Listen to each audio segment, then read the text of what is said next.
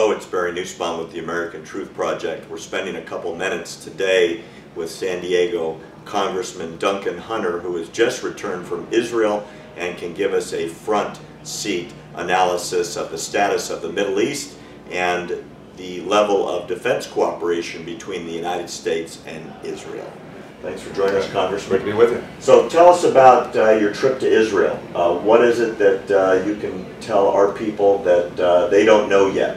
Having you been on the front lines as a Marine and U.S. Congressman, having given that tour from what I assume is the heads of the Israeli military. Yeah, it was the Israelis are fighting for their survival, and they're surrounded on all sides.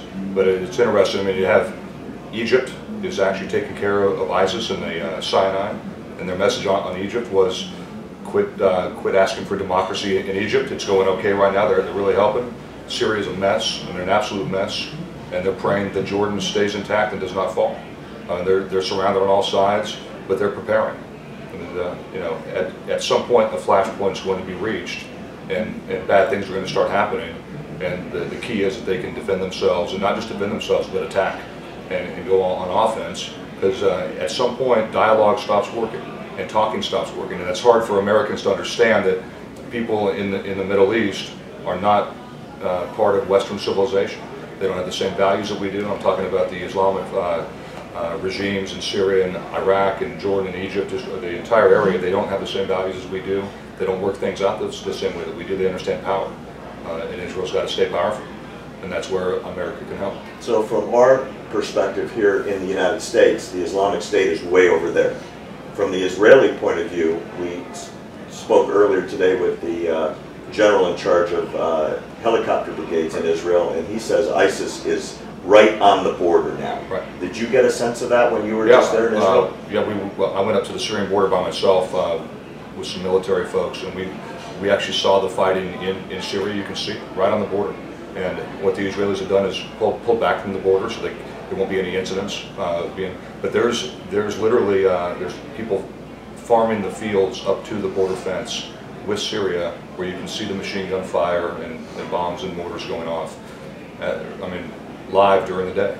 It's amazing that people can even live under that kind of stress, or I guess it's like anything, you get used to it. It's like a loud train going by your house every night. You get used to that noise, and they're able to live life and always being ready in a second's notice to defend themselves.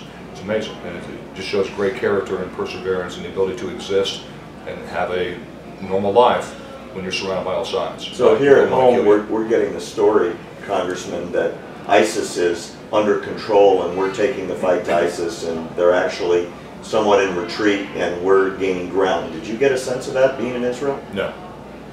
Not at all. Because it's not just ISIS. The sense in Syria and Iraq was there's so many factions now. There's al-Nusra. In fact, there's like 20 different factions that I can't name off, but the Israelis can.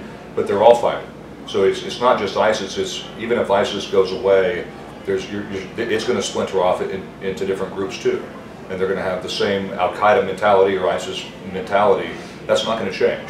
So just even if ISIS gets beat and pushed out of their area, that doesn't fix Syria in any way at all. That doesn't fix Iraq in any way at all. There's too many factions all vying for control now, all armed. A lot of them trained by either us or ISIS or the Syrians.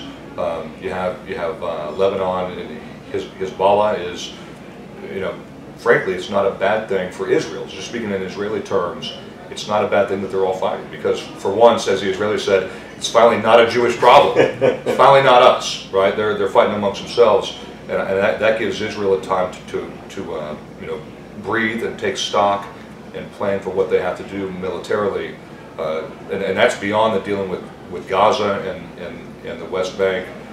That's all about external threats. It's a crazy area. So from an American perspective, what could we be doing for foreign policy that we are not doing to help stabilize that area and hold the tide against what's going on? Helping the Egyptians, helping Sisi in Egypt, helping Jordan stay stable. If Jordan falls, Israel's got an entire eastern flank that'll be wide open, that they'll have to secure the border the way they have to secure the border to Gaza and their other borders. So, I mean, trying to keep Jordan stable. The U.S. can really help with that, and the U.S. does, but it could probably do more. Same with Egypt. And quit asking for democracy in countries that are not ready for democracy, just for the sake of kind of an idealistic academic approach to foreign policy, is saying, why can't everybody be like we are here? Right? Because they can't.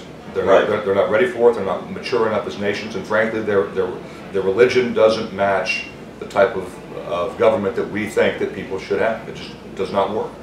So I think those are a few things that the U.S. can do, and obviously keep supplying Israel with arms and foreign aid, which the Israelis use to buy U.S. Defense systems.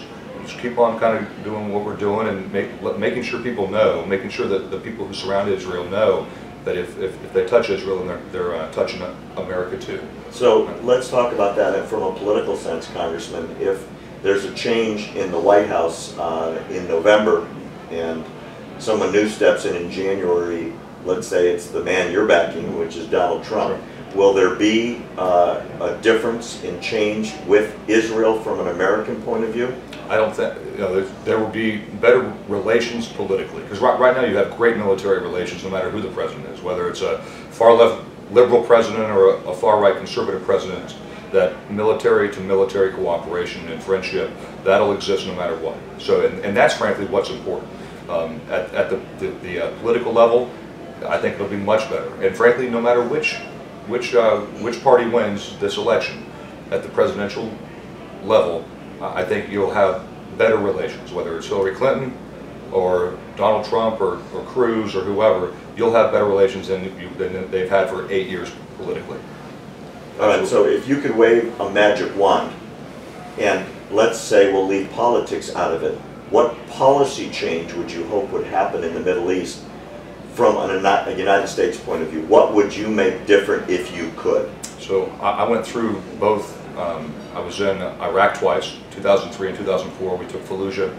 I was there for that. Then I went to Afghanistan and served in 2007 as a Marine. Here's what I've figured out. Here's the biggest policy change that I would make. No more sticking around and trying to build mosques and schools and help and a new sewer system and an electrical grid. It's kind of interesting. It's analogous with what Israel's tried to do with the West Bank and Gaza. They've said, here, we're going to help. We're going to help, right? We're going to give you electricity. We're going to give you clean water, and it doesn't work. Meaning, the people there didn't say, oh, that's great, thank you so much, we're going to stop trying to kill you. That didn't happen. It's the same thing, I think, all over the Middle East. So the one policy change that I would make is go in, kick ass, and then leave. And sit right outside and say, if you do this again, we're going to crush you. And we're not going to stick around this time. We're not going to have bases where you can blow us up with improvised explosive devices driving around. We're not going to be there for that. We're going to sit right offshore, and if you mess with us, we're going to mess with you back really hard. We're going to slap you down. But if you want to be friends, then we're happy to be friends. We have the greatest economy in the world. We're happy to bring you into that. If you just want to be friends. So stop trying to kill good people for no reason except for radical extremist religious beliefs, and let's all be friends. But if you're not going to be friends, then you're going to be our enemy straight up, and we're going to crush you. We're going to crush you.